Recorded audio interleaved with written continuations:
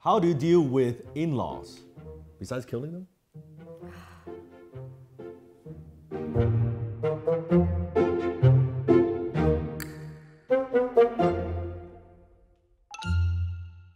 When it comes to dealing with in-laws, I think we can spend like an hour talking about this because there's so many different scenarios. Example, in North America, if you don't live together, that's a story.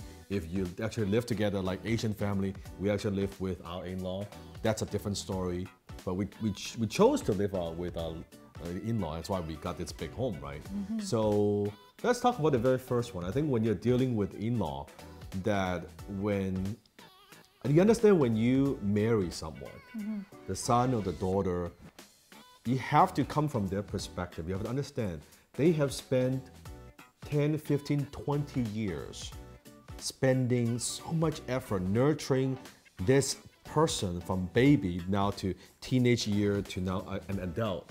Put all their love and attention. into him, and now when you get married, you're gonna kind of take that person away from them. You gotta start from that place, you gotta understand. So if it's a daughter, the baby daughter, oh my God, right?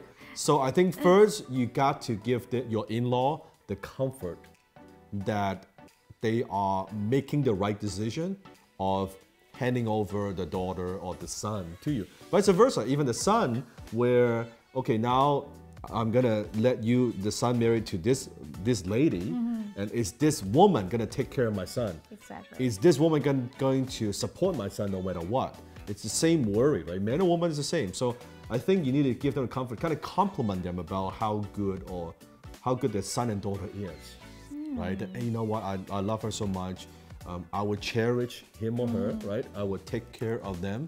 Good or bad, we'll be together. We're gonna face challenges, but I think we can overcome together. I think they need to have that keep peace of mind. What do you think? Yeah, I think for dad, what they're looking for, let's say if a dad has a daughter, we're looking for from the other guys, can you protect my daughter like I did, right? And then if Can you care for her like I did? Exactly. Can you protect for her whole life and make sure she's happy and always put a smile on her, those kind of things. That's happy. what dad is looking for. Let's say for a mom, let's say mom has a son, then the mom is thinking, can you take care of my son like I did?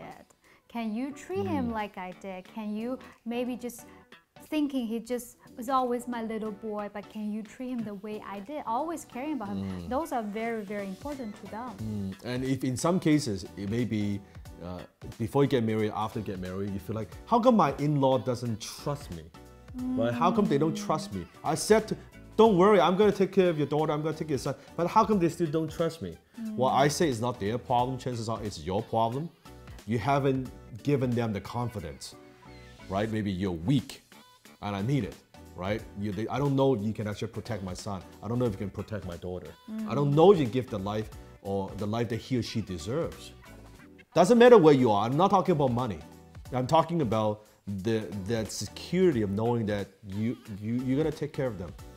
You're gonna take care of my little boy, little girl. I think that's very, very key. So compliment, making sure that they're making the right decision for let you marry their son and daughter. I think that's very key. The second thing, and this is more coming from a Chinese background, where after we get married, I would say treat your in-law like just your mom and dad. Actually treat them like your parents, because now you're together as one unit, as one family. So when like with Jenny's mom and dad, right? I call them mom and dad. Yes. Right? Mom and dad. With my mom, right? Same thing, Jenny calls my mom. It's the same. So once you get married, they are your father and mother. They should treat them with respect, right? Respect them and communicate the way they want to be communicated to you. Because at the end of the day, I think in the Chinese culture, we respect the elders, the older, right? The family, seniors, right? We respect that. That's kind of in our culture. That's what we do. And that's why living together. When we got this place, before we were living in a penthouse, and why we decided to move to a bigger home now, 4,300 square feet, 6 bedrooms, 7 bathrooms, right? Why we moved to this place, one of the big major reasons was so that we could live together as a family with my in-law, right? And it's great. I mean, we live under the same roof. We don't argue. It's great, right? And we can spend time, because we are so busy that if we don't live together, chances are that we won't see them a lot. right? Because we've got so much going on. But at home, at least, hey, when we come home, when we're working, we see each other, right? We're here, right? And third point, and a very, very important point is, you gotta compliment your spouse or partner in front of their parents. Yes. Compliment your partner so that, again, it gives them that comfort. It gives them that idea of, oh yeah, you know, you value my daughter, you value my son. Yes. Right? Sometimes I would say in front of Dan's mom, which is my in-laws, I would say, thank you, Mom, for raising this good son, good husband to me, and really appreciate it, and she will feel so happy, right? Yeah. And I think one thing I've learned in any household, that is, there could only be one leader in any household. So I think as daughter and son at first, maybe the in-law, the father-in-law, mother-in-law, depends, is the leader in the household. But as they grow older, I think you need to step up and own that leadership, right? And take that leadership role as the husband, as the wife, and say this is how things are. You don't just always want to obey. Lead, don't just obey. Lead, don't just obey. You gotta lead. You got to lead from the front. You gotta lead the family and say, this is where the family is going, this is the direction. And I find that that's kind of what happens after we got married, moved to the same place. Although, of course, I respect my in-law, but really, then a lot of major decisions I make, and I'm the leader of the family, right? And that actually reduces argument. That's why we don't argue, right? And not just I lead, but I also need to earn the respect. That I make the right decisions. I always put the family's interests ahead of myself.